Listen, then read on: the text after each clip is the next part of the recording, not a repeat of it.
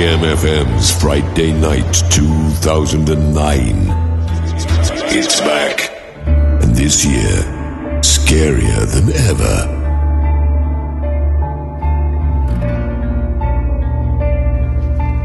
So very good evening. Welcome to kmfm's Frightday Night 2009. I'm Ollie Kemp. I'm here with Vanessa and Rob and Dave, and we're at the Black Horse pub in Pluckley, which is proving to be interesting. We've already visited the kitchen earlier on this evening. It's the main kitchen to the pub. It's where you would come, and if you ordered a meal, they would make your meal and bring it out to you. So that part of the pub. What we've done now is gone into the living quarters of the pub. So this is the real heart of the very old building. Now this building dates way back. With us this evening are our two mediums, Marcus and Tamsin. We are in an area of the pub which is beamed. It looks and smells as old as it really is. And I think this part of the pub may have been the shower room. Yes. I mean, as soon as we've come in here and we're standing here, I sense that there's a different feel, a different energy, and I can't help feeling that I'm going to a different time, a different era. We're in a time when it's full of treachery. It was dangerous out there. I get a sense of feeling, and I'm wondering if this was ever used more.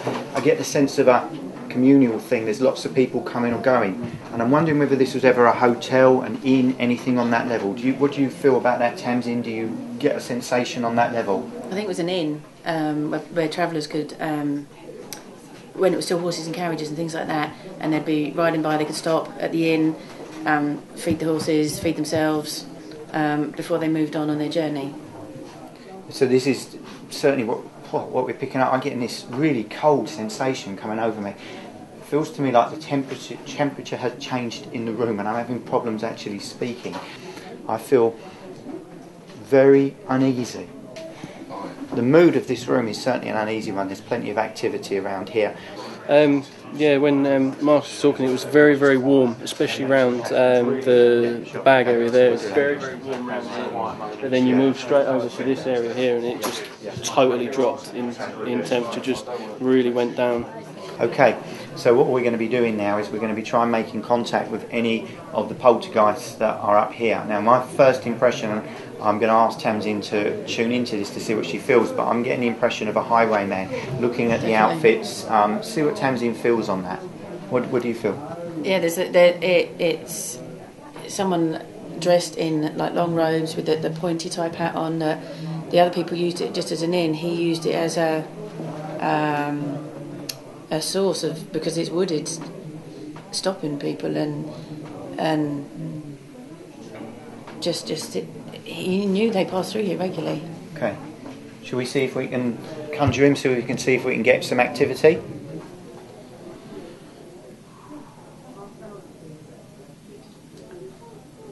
Come on, if you can make contact, if you can give us a noise, let us know you're here.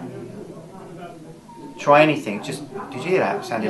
That sounded strange. I couldn't make that noise out. What did you make? It was kind of like a squeal. What the? Oh my God. Whoa. I was about to say he's here. He's here. Why'd you go with it, Thames? He's here. He's not particularly pleased that we know he's here, because he likes to be able to catch people unawares. Can I just say, since I came up here, as you were describing, Marcus, it's kind of a weird, it's sort of, I feel a little bit on edge, a little bit edgy, anxious, and Tamsin just reflected exactly what I was thinking as well. I just feel a bit queasy, a little bit lightheaded, a bit queasy, like I'm a little bit seasick or something. Yeah, like it's moving, it's dizzy, kind of, almost like a spinning feeling. Or like you're a little bit, like you've had a few drinks. Yeah, and the room's starting to sway a little bit, yeah.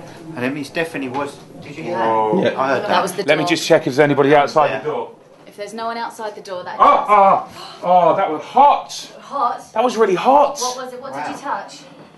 Oh. Was it the door handle? I just touched the latch for the door to open the door, and it felt like a mixture of an electric shock and heat. Okay, so Right, we we're just opening the door. asked him to make a sign. The door opened and Oh, closed my on life. its own. There's no one behind it. We've There's- got the camera, so we've got Sorry. it all on film. Sorry. Ollie touched the door handle and it was burning hot, was it? Do you know, as I stand here and think about the reaction that I had, actually, it was more of an electric shock feeling. Really? Yeah, it was less hot, but that was the initial, it's hot. And we've just opened the door, and there's nobody behind it, and there was a shadow underneath. Are we seeing orbs? There's a flash in that corner, kind of above Come the on. shower. Show yourself. Just above the shower area there's a flash. Make some noise. Like a greeny flash. Don't think it could have come from outside because the angle it's at. No. It's above the shower. I'm getting actually some physical. What was Can you that? see that? What was that? What was that? That was incredible. Did everyone see that? Nobody's got a camera, have they? No. It was like someone was taking a brush. That was amazing. That was like a camera flash. I've got that on film. I have got that on film. Lit up indoors. Right, I'm to Spencer. Spencer's on camera at the moment. What are you feeling? What are you seeing? Oh my word. Oh dear. Okay, thought Amherst last year was something. This is something totally different. We just had like a lightning flash. Is there no way I can describe it? Lightning flash. It came from Inside the room. almost as It came from almost the as like the top right hand corner behind where you are, Ollie. That was very weird. I've got it on film. We'll put it online. If not tonight, if I'm up for it tonight, I'll put it online. If not, we'll do it tomorrow. It'll be online. There was another one there. That was it. Another flash. There What was another one. that? That was very strange. Listen, guys, what we're going to do, can we try and get some more? We're going to go back to Rob with some more text. Because the light's just low. My bulb's just... Go to Rob now. Go to Rob. Rob, please. There's another flash. Rob, please. Are you okay? You alright? One of them And they just, we've definitely coming from unsettled something. different corners. Right, watch yourself with the glass. Everywhere. That's the bulb holder. If you can imagine an old kind of kitchen bulb holder, it's quite low. It's hanging off of. It's a single bulb. It was like a candle bulb. Al, who's with us now, was standing closest to it. Al's engineering the show tonight, Al. Frightening. Yeah. Didn't expect it at all. No, not at all. Just one bang and all the lights went out. That was it. I've never known Al look scared. Al is one of these guys who's just super cool. Just There was someone that was hunted down here. They came to find him here. He was hiding. I don't know. No, I don't know why he was hiding, but he was hiding here, and there was lots of people coming.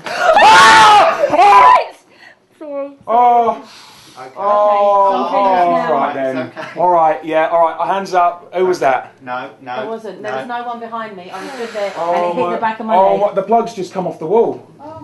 It hit the back of my leg. I didn't touch it. It's fallen. Can we just get a torch in? Can we just see what's going on here, please? This. Right. Okay. A bottle of. Bio. And that Some plug's boxes. just come off the wall. The plug's come off the I wall. don't know. That fell, and as it fell, it hit the back of my leg. There's no way I could have touched it. I had hold of your hand, looking at you, talking to you. There's no way That's I touched right. it.